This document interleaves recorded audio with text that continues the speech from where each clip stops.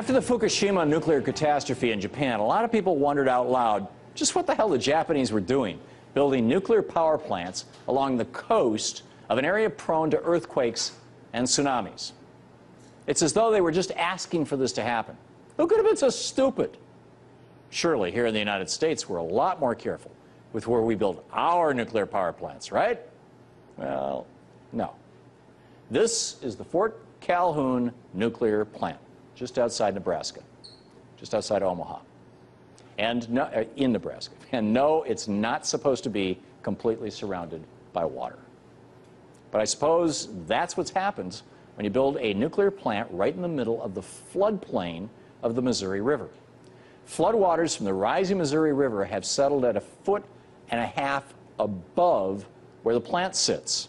And the only thing stopping Fort Calhoun from flooding, just like Fukushima flooded, is a 6-foot-high rubber wall surrounding the plant. But that's not the only nuclear power plant in danger.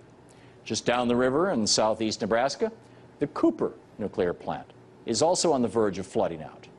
That plant sits at 903 feet above sea level, but on Sunday, floodwaters from the Missouri River peaked at 900.5 feet, meaning just 2.5 feet stood between Nebraska and a Fukushima-like disaster. So yeah, we almost lost Nebraska over the weekend, and yet no one seems to know about it. Back on June 7th, when the floodwaters first started threatening the Fort Calhoun plant, the Nuclear Regulatory Commission received a notification of an unusual event, the lowest level warning on the NRC's 4-stage disaster classification system. No big deal, they said. Keep moving. No droids in this car. But it does seem a little odd that since June 6th, the FAA has been enforcing a no-fly zone above the crippled plant.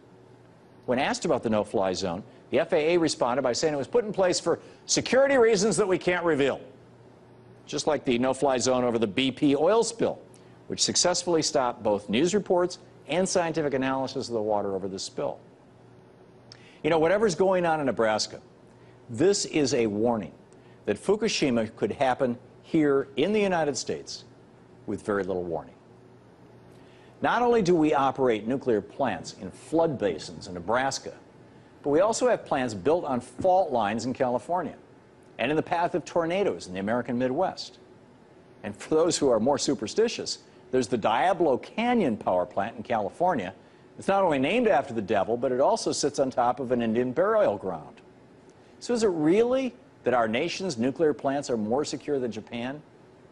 Or are we just, so far, really, really lucky? Frankly, I think it's time to stop rolling the dice with nuclear power. In the last decade, Germany built the equivalent of 10 nuclear power plants by putting solar panels on the roofs of hundreds of thousands of homes. And with that renewable power, Germany has announced that they will completely close down every single nuclear plant in their nation. Just last week, voters in Italy took to the polls to reject, by a 95% to 5% margin, a plan to build nuclear power plants in that nation.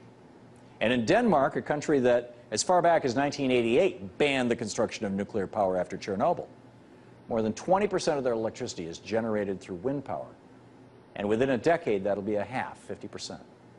Japan has just announced that they're ditching nuclear power. Fairly obvious reasons. The Swiss have announced no more new nukes.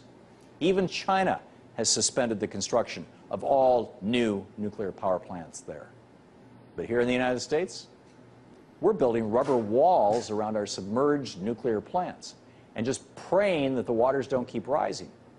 And in an environment that's growing increasingly volatile, with more flooding and more tornadoes thanks to global climate change, that strategy is almost certainly destined for failure. It's time to ditch nuclear power here in the United States. Look at what's going on in Nebraska right this very minute. And let's hope we're not too late.